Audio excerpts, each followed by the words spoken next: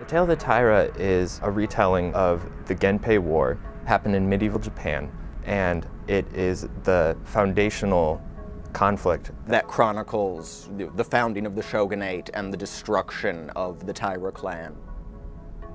I was taken as soon as I started reading The Tale of the Heike. It's a lot of grand narrative, a lot of battles, lots of action. It would be great for a comic book format.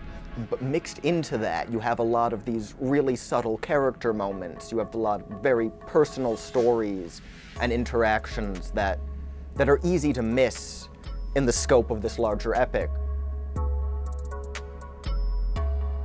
We met in college playing Dungeons and Dragons, actually, so we have about a decade of experience telling cooperative stories. I dragged Dan into the project, kicking and screaming at first.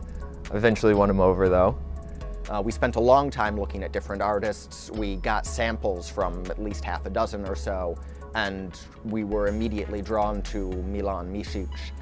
I would describe my style as a stylized realism, and I think it was a nice match for the story, and I guess Ben and Dan would agree. Milan has done a wonderful job keeping us on the straight and narrow when it comes to writing for the comic book format. He's really improved our writing a lot with his eye as an artist. And he turned us on to Milos as a colorist and letterer to bring in. In this comic book, there are a lot of like dreamlike sequences, which are visions of the main character. I specifically colored them in totally different style because we want to separate them from the rest of the comic.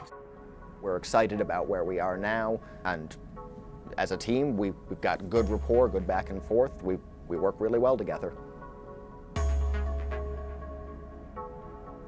The Kickstarter is to get our artists paid. They've done a wonderful job producing the first issue, and we want to be able to actually pay them with real money going forward. And we are asking them for an additional 3 issues worth of content to round out the full first volume of Tale of the Taira.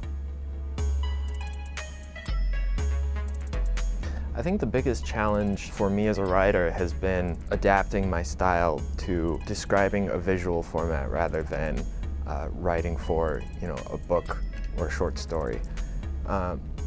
Along with that, I think we learned in the first issue that we need to be a bit more forward with some of our themes that we really like. Yeah, we are learning from reader input, certainly, how to write better for the medium and draw out the themes we really want to highlight and the things we want to focus. There are still hurdles to overcome, but we feel we're well on our way. We want to write the whole epic of the Tale of the Taira. It's an exciting story with a lot of nuance that I think graphic novels have the potential to really bring to the forefront. We hope people will see that and join us in this story.